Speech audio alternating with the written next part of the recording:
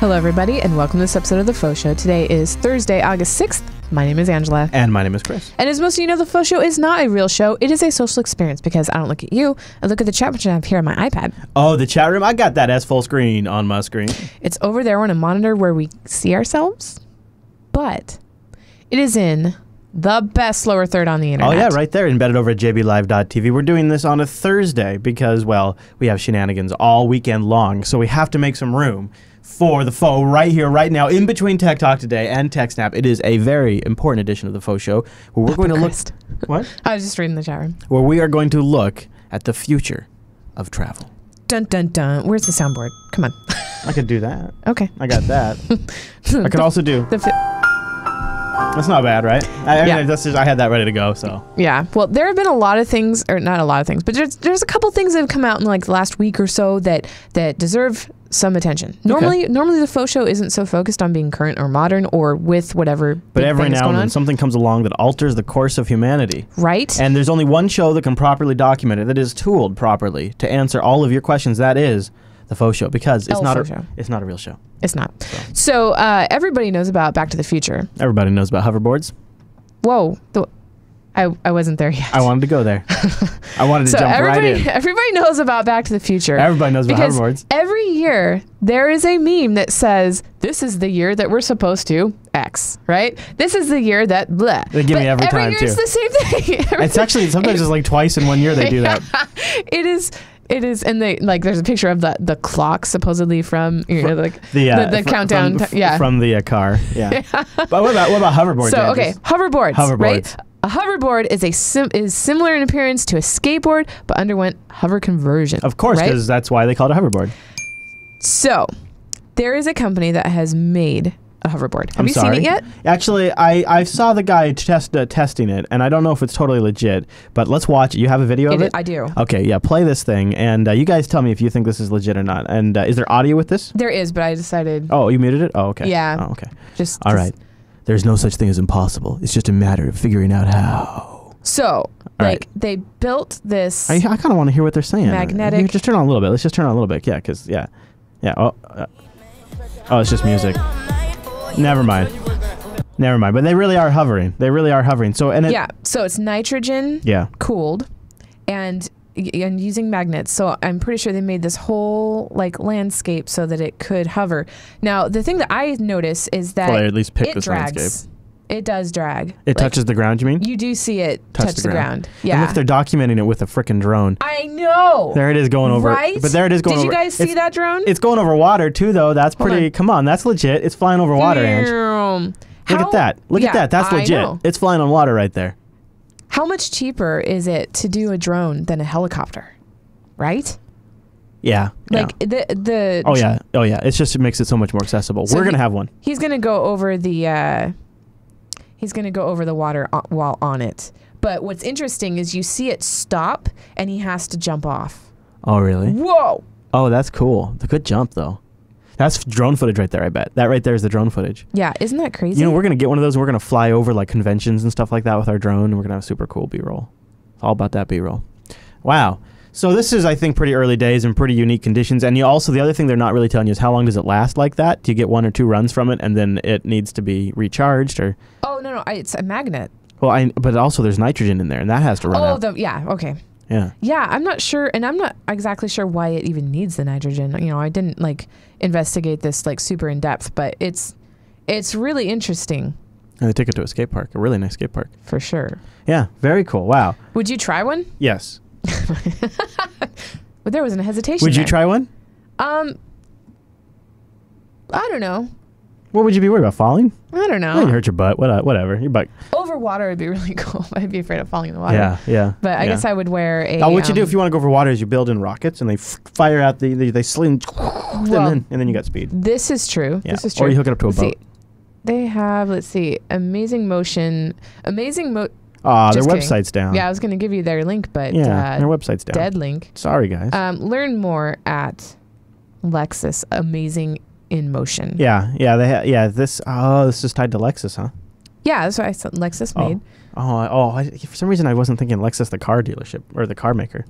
As being dumb. Oh, this is that same video. Is it? Yeah, I think so. It is. Yeah, but still really neat. So you can find out more on the Lexus website too, I suppose. The tech. Scroll down a little bit. The tech. What's The it say right tech. there? Creating slide required re-engineering core technologies and uncovering the true technical innovations. From assembling maglev technology into a board to finding the right combination of superconductors, magnets, and liquid nitrogen, every step pushed the team to stretch the possibilities of technology. I really like the smoke effect. The liquid That's nitrogen epic. steam. So the hoverboard is constructed from an insulated core containing HTSL, high temperature superconducting blocks. These are housed in cryostats. That's what the nitrogen's for. Yeah. Reservoirs of liquid nitrogen that cool the superconductors to negative 197 degrees Celsius. Wow. Yeah, that's cold. You got to have a cooling system like a boss to make that work. The board is then placed above a track containing permanent magnets. I wonder if that's going to like cause... Don't put your floppy disk down there. Or no fly zone, nobody with pacemakers. The floppy disk was finally killed today when the hoverboard became popular. Yeah, right. When all roads were revamped. So, So when the board is cooled to its operating temperature, the track's magnetic flux lines are pinned into place. It's got a flux line, guys. Maintaining the hover height of the board. Liquid nitrogen-filled cryostat inlaid with superconducting blocks and track of permanent magnets. Wow. Magnetic freaking. Look at that. That's kind of crazy looking. Wow. That is cool. Yeah, freaking magnetic hoverboards. That's great. That is, man, such good pictures. Yeah, they really, next. There's a car. Yeah. Yeah, look, we parked a car next to this handy. hoverboard. Oh, okay, here we go. Here's some details. Aside from fitting big technology into a very small package wrapped in a design that is uniquely Lexus, the hoverboard features the iconic Lexus spindle grille signature shape and uses materials found across the Lexus brand, from the high-tech to natural bamboo. Yeah.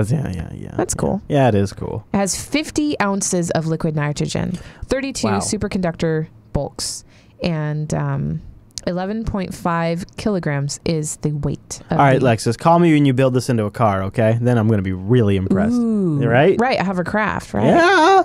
Yeah, I want a hovercraft. Shoot. I wonder if they got skateboarding people Of course. to come out and try it out. Of course, look at that guy. You think that guy doesn't know how to ride a skateboard? Look at that guy. He knows how to ride a skateboard. Pariah 4 just said, woo, Thursday FauxShow, so sweet. Look at that guy going across the water really right cool. there. Look I at like reflection. that. I like that. Okay, you've whetted my appetite, Andrews. I want to know what our next future travel device is. Ooh. Wow. Yeah, do we have a link to this in the show notes? That's cool. No. Okay, we'll put a link to that in the show notes. We will in just a second. They got some super cool diagrams and stuff like that. Rikai says, Angela and Chris Lass, this is the part of why I like science fiction. It inspires and motivates to do crazy, awesome things. There's a good point to that, too. William Shatner did a documentary where he went around and interviewed a bunch of NASA scientists and whatnot, and they all talked about how Star Trek compelled them to get into it. And Martin Cooper, the guy that created one of the first cell phones, said that he was inspired by the Star Trek communicator. And so it's no surprise we walk around and like, boy, these phones are an awful lot like tricorders and communicators. Well, yeah, that's what the people that invented it thought too. That reminds me, I saw an article yesterday about how Jon Stewart changed the world. Yeah, because tonight is his last faux show. Not his last faux show. It's his last Daily Show. Yeah, but like different things that he's talked about or scrutinized or like dedicated a whole show to, like according to this article, actually changed and passed things, and it's really cool. Yeah. Anyway. Yeah. All right.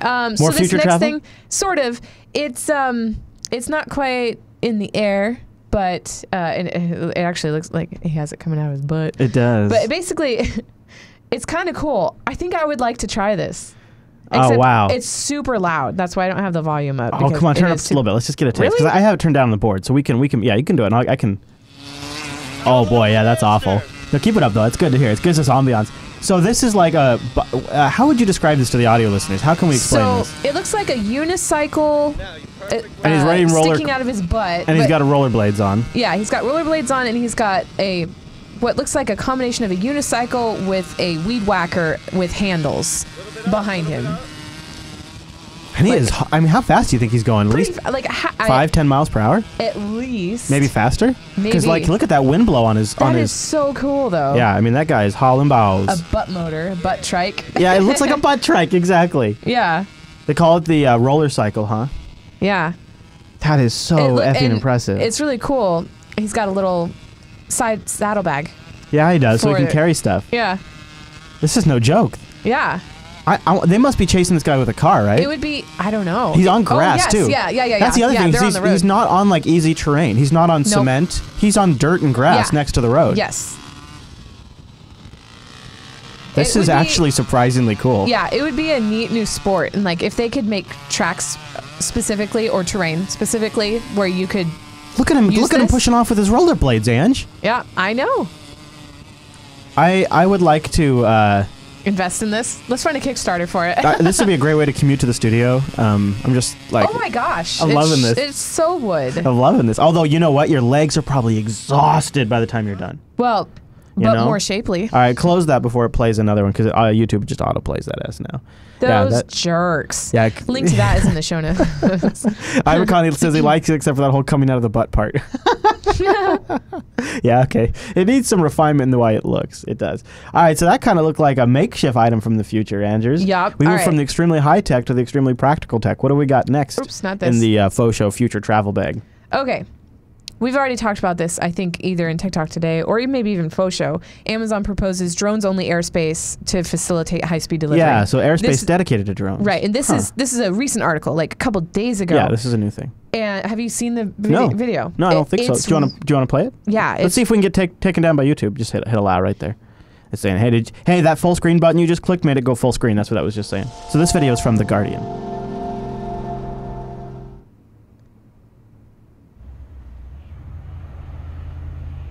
Okay, so it's somebody 30-minute delivery. Somebody's ordering from their tablet. Oh, is this the YouTube video? I have seen this one, perhaps. So you click and play it, though. Yeah, so the idea is somebody on their tablet orders Prime 30-minute delivery, and then somebody at the Amazon warehouse, eventually a robot. Yeah, well, so here's something I didn't realize, that with this 30-minute delivery and drone delivery, they're using a specific container. Yes. An Amazon-specific container. Yep, and it can only weigh a certain amount. And it's a certain size. See, because it clips right into the drone there, and then the drone snaps it on. Yeah. Which, you know, if you think about it, to guarantee safety, that's how they'd have to do it. Yeah.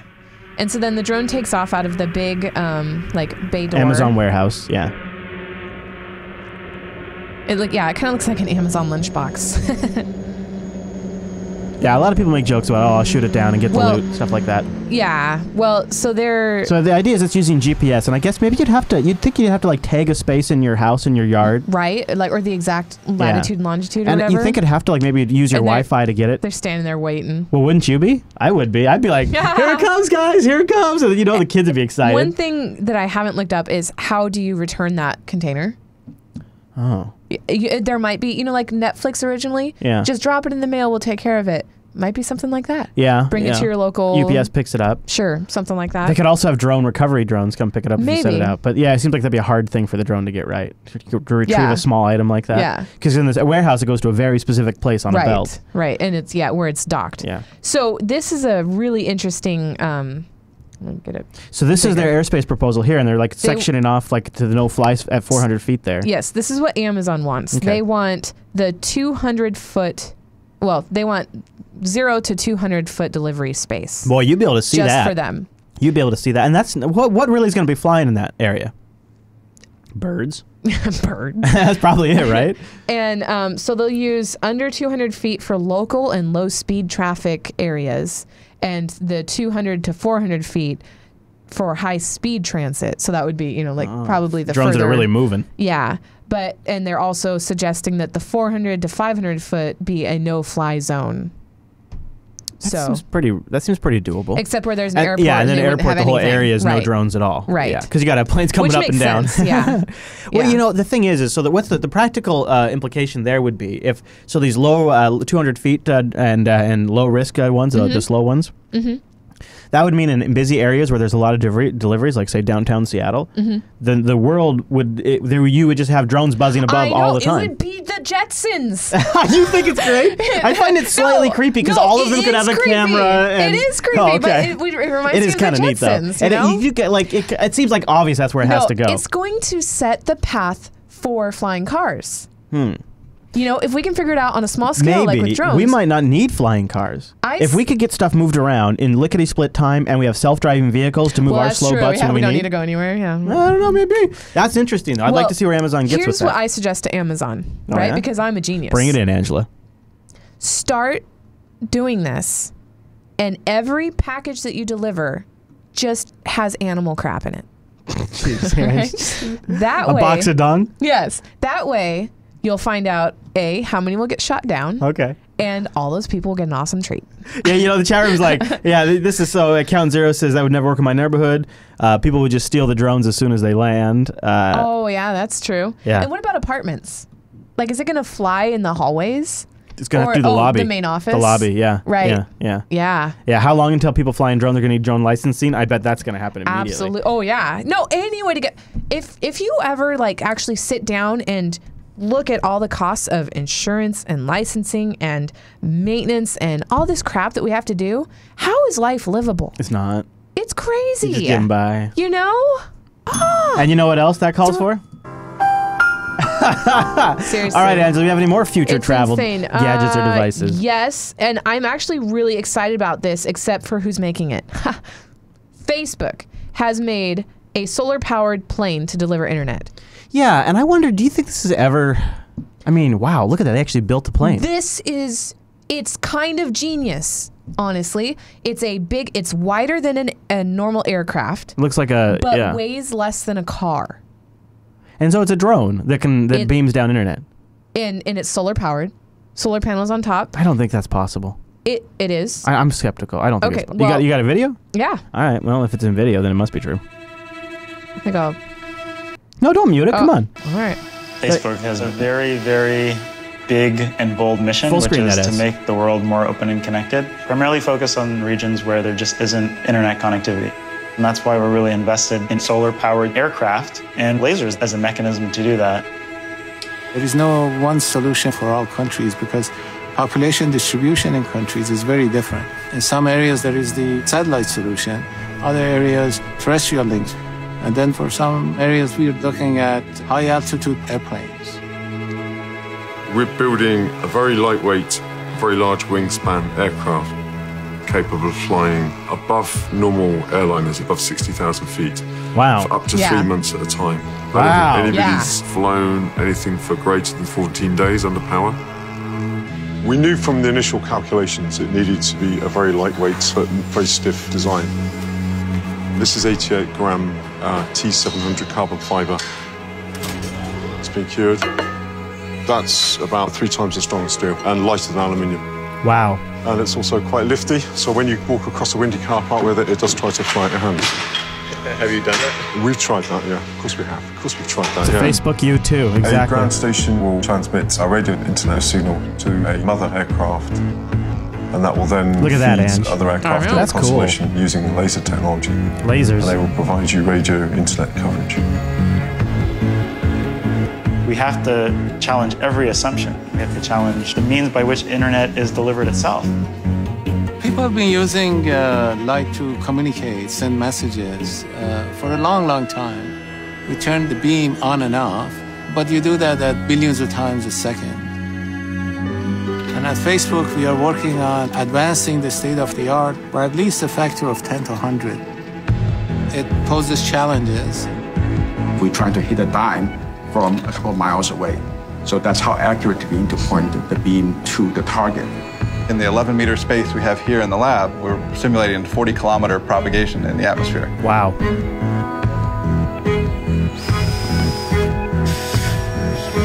So, Andrews, when you watch this, do you think to yourself, this is like almost obvious in a sense, like we have to be able to deliver internet in ways other than we're delivering it now? But or do you look at this and think it's like a crap project that's never going to go anywhere? No, I think it's genius. I think there are a lot of countries that can't afford the infrastructure to have this internet available. And how amazing would it be to connect them?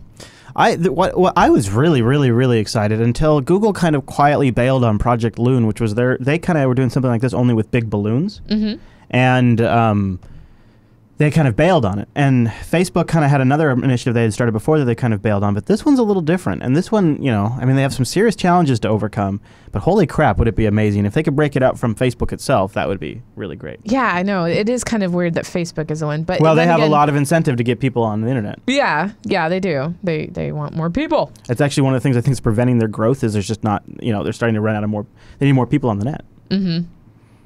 Wow. So, yeah, I think it would be really cool. I do have concerns, you know, about like privacy. It is solar power. No.